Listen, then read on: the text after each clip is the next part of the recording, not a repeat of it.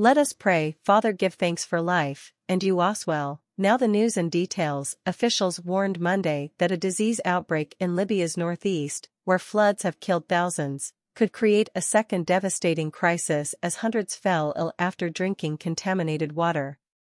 In a statement, the United Nations Support Mission in Libya said it was particularly concerned about water contamination and the lack of sanitation after two dams collapsed during Mediterranean storm Daniel, sending a wall of water gushing through the eastern city of Derna on September 11. The death toll has varied, with government officials and aid agencies giving tallies ranging from about 4,000 to 11,000 dead. 9 UN agencies responding to the disaster are working to prevent diseases from taking hold and creating another crisis in the devastated country, which is receiving 25 metric tons, of medical supplies from the World Health Organization, the mission said. Haider al-Say, head of Libya's Center for Combating Diseases, said in televised comments Saturday that at least 150 people suffered diarrhea after drinking contaminated water in Derna. No further updates have been given. The National Center for Disease Control has detected at least 55 children sickened after drinking polluted water in Derna.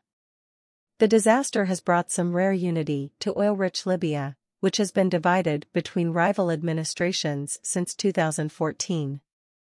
Both are backed by international patrons and armed militias whose influence in the country has ballooned since a NATO-backed Arab Spring uprising toppled autocratic ruler Muammar Gaddafi in 2011.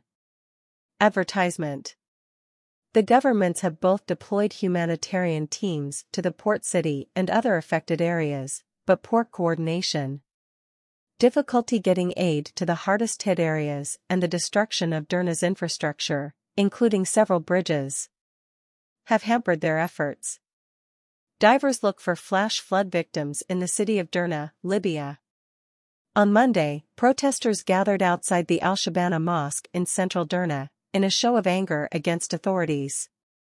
Hundreds of Libyan men gathered outside, and atop the mosque before a man read a list of demands at the building's entrance. The man called on authorities to expedite their investigation into the disaster, for the UN to set up an office in Derna, for urgent reconstruction of the city and for compensation for those affected by the flood. After he finished, the hundreds gathered began chanting, "Libya, Libya, Libya."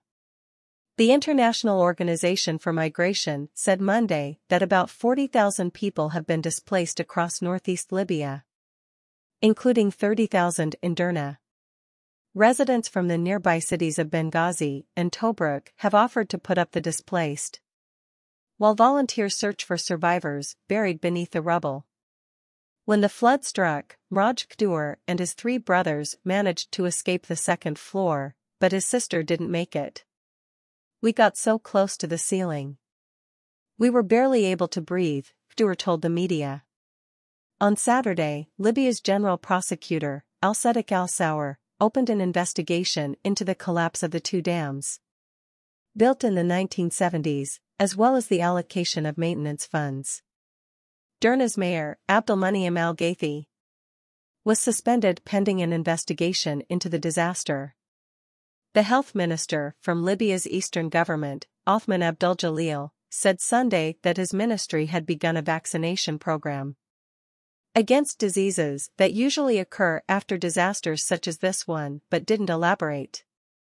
Libya's Red Crescent has said at least 11,300 people have been killed and an additional 10,000 are missing.